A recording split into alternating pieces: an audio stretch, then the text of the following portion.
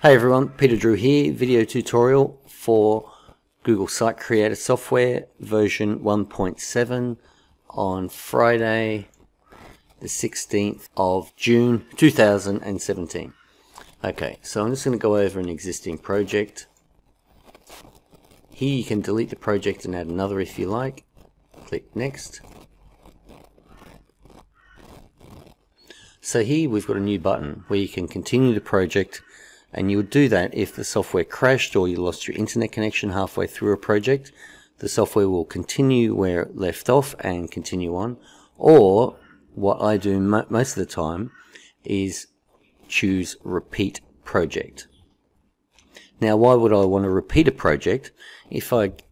Once the sites are created doing a project and I get great listings in Google, if I want additional listings, instead of getting just number one, if I do the project again, I can get number 2 as well, and 3, 4, etc. So I like to do the same project a few times and get more of the first page of Google.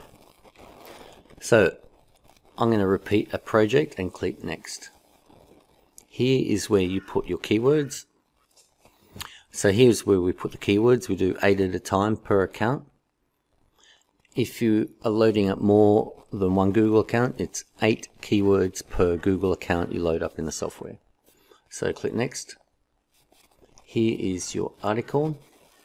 In this section of the software, you copy and paste your article into this window and then click Make Spin Tags, and then that will automatically add all the spin tags for you. In the protected field, in this example, we're doing an SEO project, so I put in SEO, search engine optimize, etc. All the words that I don't want spun, I put up there, and then they will be protected, and the spin tags will not alter them. So, and then you click on Test Spin Tags, and this gives you all the variations, and if there's any errors in there, they will show up, so you amend the content until it's working perfectly in the software like this. I suggest using between 300 and 500 words in your article. Here you can add your own HTML, and this will be displayed at the bottom of the web page that is created. Here you can put free counters if you like. I've just got a hyperlink back to one of my sites. This is a great place to put links back to any site you're promoting or videos, etc. In fact, it's really flexible. You can put anything you like in there. If you're going hardcore and putting a lot of different HTML in there, create one site first and see how it displays on sites.google.com. And once you're sure that it's displaying correctly, then go through and do your entire project. Then click Next.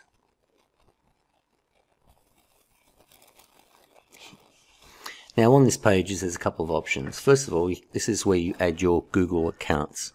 So you enter the Gmail, the email address and the password and click Add to add a new account.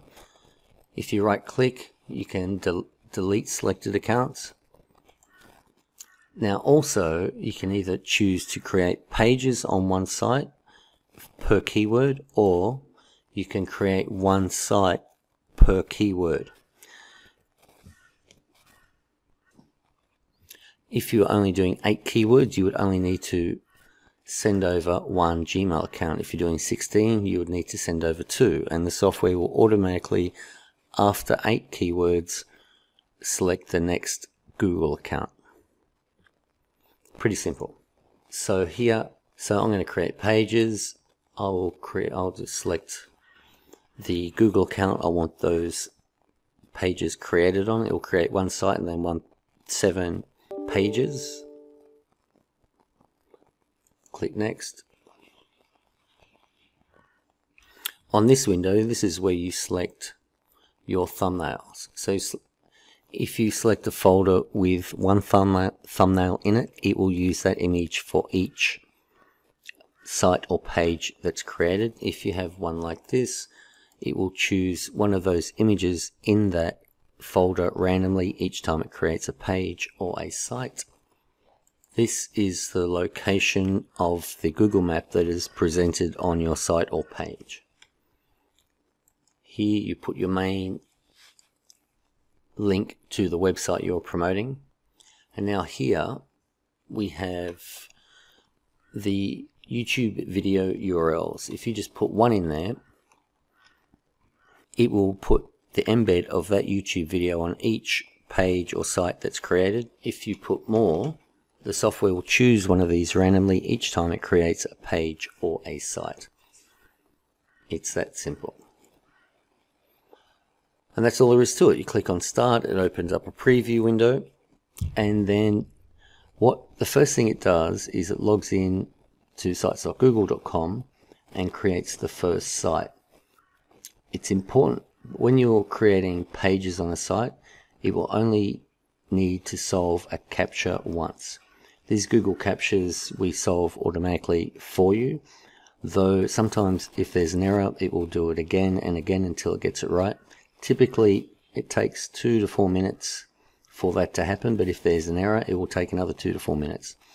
Don't worry, just let it go, it will eventually solve it, and then when you're creating pages, once the CAPTCHA's been solved, it creates each individual page without needing to solve a CAPTCHA. When you're creating sites per keyword, it needs to solve a CAPTCHA each time it creates a new site, so it does take longer. So there you go, that concludes this video tutorial. If you have any questions, post your questions below this in the thread that is supplied, and we'll be happy to answer any questions. Otherwise, go to support.hangoutatmillionaire.com for any support. Thanks for watching, and I'll see you in the next video.